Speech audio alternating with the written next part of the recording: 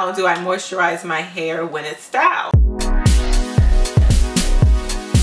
Hey you, it's Netta. Welcome back to my channel. I just want to give you guys that quick video. A lot of times we get our hair curled. You know, those of us who are on a hair journey, we might do a rod set. Even when it's straight, you know, you want to make sure that you're not putting too many products in or too much oil, because if your hair is anything like mine, it will weigh it down easily. At the same time, you still want to maintain your moisture. You still want to moisturize and seal, but you just don't want to put anything too heavy on it that is going to weigh it down or disrupt your style. What I use is the Shea Moisture Thickening Moisture Mist. It contains biotin and bamboo extract. It's very light, and I'll just, you know, do that fine mist through my hair, and that's pretty much it. A little bit of coconut oil on my fingertips, and I'll massage my scalp, and then I'll, you know, just run the rest through my hair like that. And then at night I'll wrap my hair before bed, and that's about it. This is a great mist because you can spray it on curls, you can spray it on braids.